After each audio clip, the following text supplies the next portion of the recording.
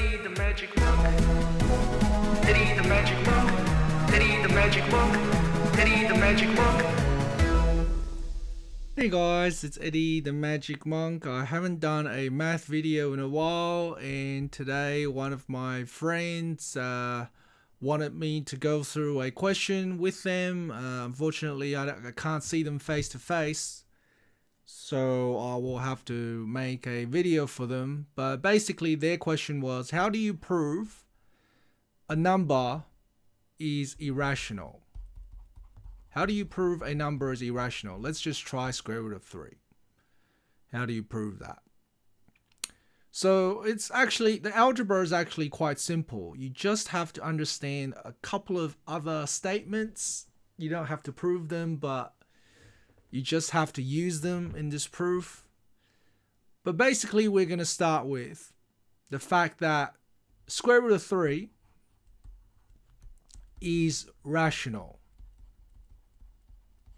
Okay, so what are we doing? If we're trying to prove why, or we're trying to prove that it's irrational, why are we saying it's rational? Because we're going to assume that it's rational, and then we're going to prove that this is false. Prove this statement is false. Okay, if we can prove that square root of 3 is rational is false, then we can say it's irrational, because a number is either rational or irrational, right? If it's not rational, it's irrational. So yeah, so now we just gotta assume it's rational, and we just gotta keep going. So if square root of 3 is rational, that means square root of 3 is equal, sorry, I probably don't need the equal sign at the front. That means that square root of 3 is equal to a over b. Okay, so what's a over b mean? A is an integer. A and b are both integers. Okay, they're both integers. So their whole number is 3, 4, or whatever. And a and b have no common factors. No common factors. Right? If square root of 3 is rational, you should be able to write it as a fraction where one integer divided by another integer and they don't have a common factor. So for example, e.g. 2 over 5 is rational. 2 and 5, they don't have common factors, but it's a rational number. So we're saying square root of 3 can be rewritten as a divided by b. Okay, so then we're going to do some algebra on this. We're now going to square both sides. So we're going to go square root of 3 squared equals a over b squared. Square both sides. So what do we do after that? Okay, well, we just simplify it. So square root of 3 squared is 3. And then we have a squared over b squared. So how does that help us? Okay, how does that help us? I'm going to rewrite that as a squared equals 3b squared.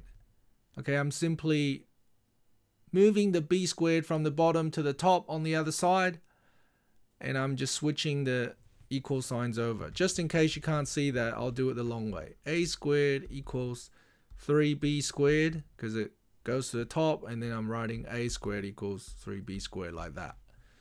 Okay, so a squared equals 3b squared. So what? Now you need to use another statement. If a squared is divisible by 3, then a is divisible by 3. Okay. Now this is not always true for any divisor. This will only work when the divisor, the number 3, is a prime number.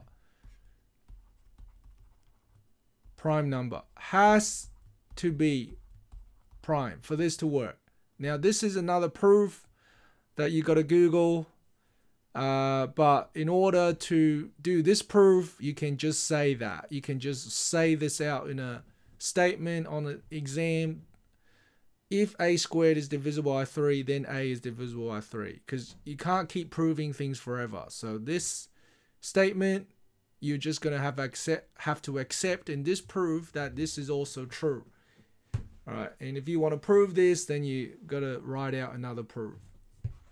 But if a squared is divisible by 3, then a is divisible by 3. Only works when this number here is prime. So how do we know a squared is divisible by 3? Because the number 3 is here. 3 times the number is equal to a squared, which means 3 is a factor of a squared, which means a squared is divisible by 3. Okay, so now we have a is divisible by 3. Now using this second statement, I can then write a is equal to 3 times a number. Right, so I've made up another number, another variable here called r, which you're allowed to do in algebra. You can just make things up. Sorry, I shouldn't say that. You can just make up another variable and do stuff with that variable as long as it makes sense. So when you say a is divisible by 3, I can say a equals 3 times r to represent that second statement. So if it's divisible by 3, I'm now going to work on this bit here and say a squared is equal to 3r squared, which means a squared is equal to 9r squared.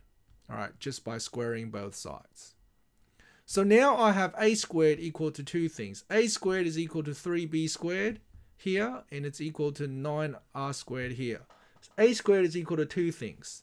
So now that means these two things must be equal. So 3b squared must be equal to 9r squared because they're both equal to a squared. So these two things must be equal to each other. So if I want to simplify that, okay, if I want to make b the subject now, I can say b squared is equal to 9r squared divided by 3. I move the 3 to the other side. So now b squared is equal to 3r squared. All right, 9 divided by 3 is 3.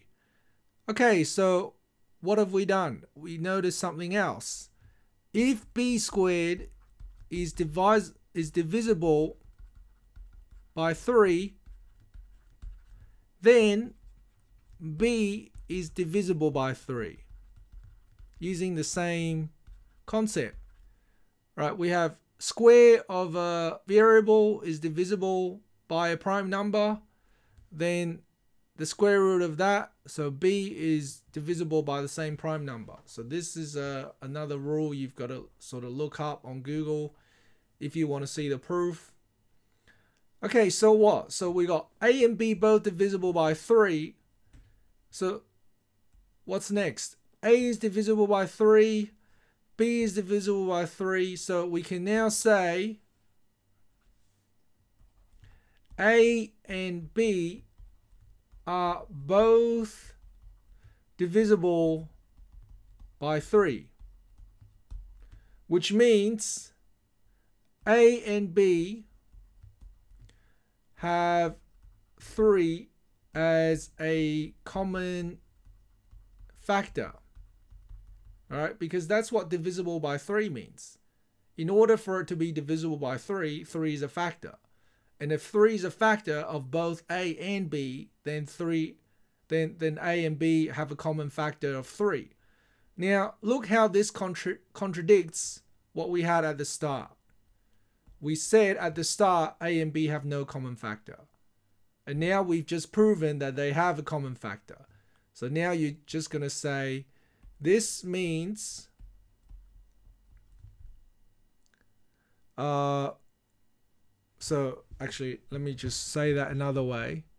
This contradicts the original assumption that A and B have no common factor. Have no common factor.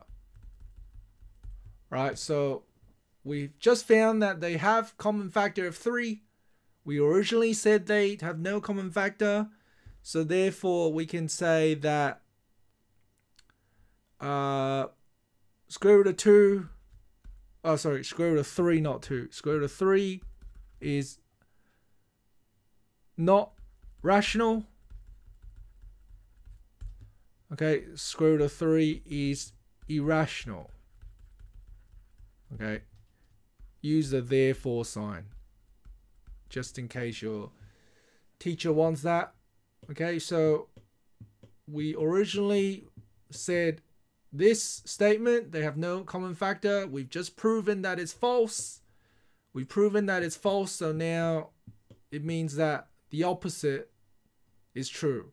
Square root of 3 is rational.